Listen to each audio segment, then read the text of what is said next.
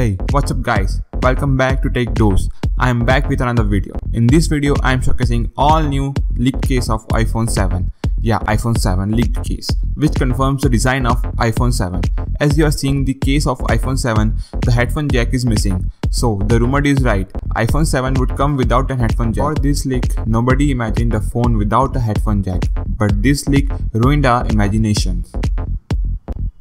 Now let's roll up to the next leak.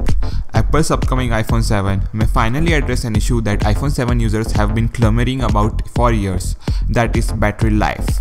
According to a new report from the Chinese language website My Drivers, Apple's iPhone 7 Plus model may feature a 3100 mAh battery, a marked increase from the company's iPhone 6s and 6s Plus models.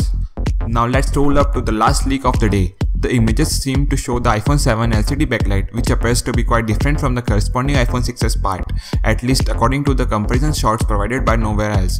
The LCD backlight for the iPhone 7 is generally similar to the iPhone 6s, but the various connector it uses are placed in different locations. There are other tiny design changes as well, and they were all nearly identified in these images. This rolls up the video. See you guys in the next one. Make sure to subscribe my channel.